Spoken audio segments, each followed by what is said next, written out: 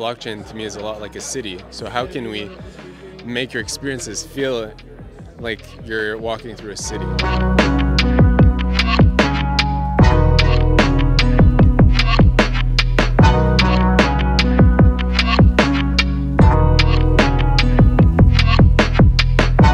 Hey folks, Flo here with Blockchain North. I'm here with Seb Audet of Zapper, which is the main or the title sponsor of this Web3 North event, the very first in Ottawa, and that's important. So you're a sponsor of the conference. Why was it important for you to be a sponsor of this conference?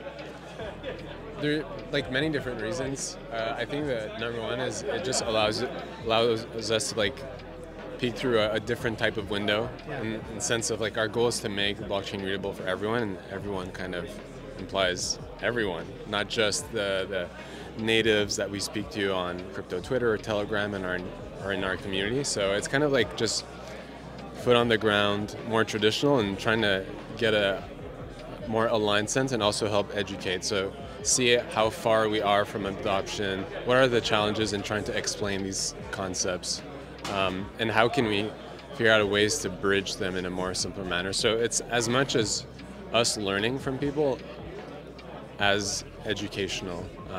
Any particular importance because it's in Ottawa, the nation's capital? Maybe, well, it's close to Montreal and we're from Montreal. But yeah, I guess. That's actually a pretty good question. I think there's definitely an area in particular where it's about bringing, going to the center of, this country, Ottawa, and this kind of like this statement and bringing more where we're from as part of the discussion. Whereas if it was in another city, I don't feel as though it would be an important part of the narrative. So I think it is important to tie that narrative in, and I think Ottawa is the perfect place for that. Yeah, I would totally agree with that. And of course, Ottawa is not just the seat of government, it's also a tech capital, as exemplified by several major tech success stories over the last 30 years or so. So Zapper's mission is very much about accessibility and readability. Could you tell us a bit more and tell us how you think you fit in the Canadian and the global blockchain space right now? Yeah, so a big part of, and to make like our goal kind of simple, in the very beginning of personal computing and computers, right? A lot of the major kind of, Microsoft and Apple innovated in the way they presented or surfaced that technology to, people from, every walks of life. And taking one example that I like is like your trash bin on your desktop screen, right? You're not literally throwing files in the garbage. There's not that concept doesn't exist in the code or the software. And so they use things that we know and relate to in real life to explain complex technology, right? Today, blockchain is still pretty complicated. And so in a similar way, we're trying to make it so that people understand what they're doing.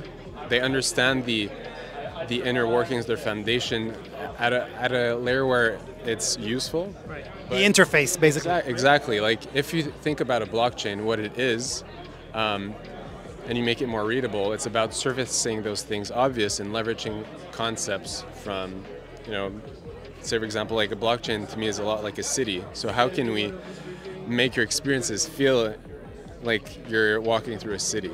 And so these are things we're thinking about, but like more broadly, this is how we're kind of tackling making the blockchain more readable, is how can you understand and relate to this complex technology without being exposed to complex technology. And it really does sound like that's probably one of the greatest barriers to faster adoption, that it be more usable.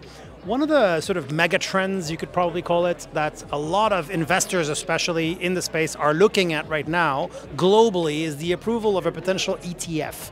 I'm wondering how, as a business leader who has to make, decisions, sometimes, strategically, sometimes more tactically, how you look at that process. Is this something you watch? Is it important? And what difference will it make the day we have one or multiple crypto ETFs approved? Yeah, I think I view it from two different angles. One is Zapper itself and the problem we're trying to solve. And to me, it's not that important in terms of how we're thinking about structuring our business and building it. We're in the fully on-chain world. But the area where I think is very positive is that now, you'll get this people will see crypto again in the limelight, and they'll get exposed to it. And so this is a new way to speak to people and give it like, to me, it is like a big stamp of approval in terms of legitimacy.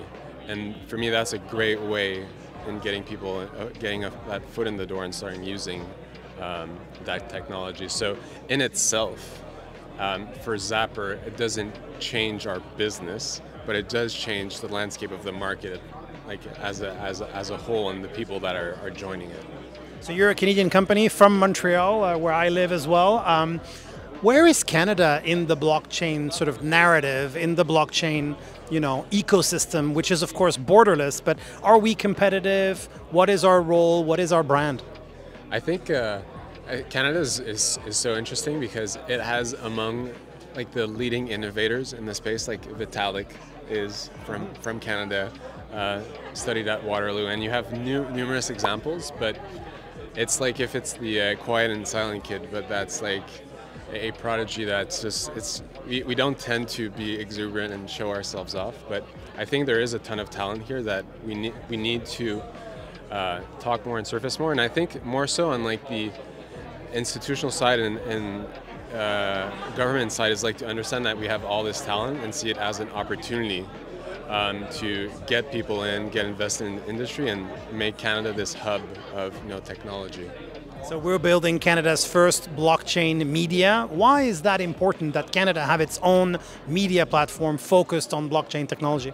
I think it's a voice that is needed. It's a new voice where there's people, and this is an example that I was so surprised, not necessarily surprised, but like pleasantly happy about. Is there was this event in Longueuil where a bunch of people gathered around a Québécois personality that's educating people on cryptocurrency, and the diversity and range of people was crazy. It wasn't like the typical crowd I was used to, and basically what I learned there is that it's this voice that people can relate to understand this new technology that didn't exist yet. It's not like you had this YouTuber that's a dev from another country. Now you have this familiar person that you can go on a journey with, and it's something that escaped my understanding, and something that I think is important. And I wish you the best of success on your endeavor, but I think it's something that's important just to have this new voice to gather people and have people relate to in terms of going on this great journey. Thank you, Seb. I wish you good luck with Zapper as well, and I would say see you in Montreal.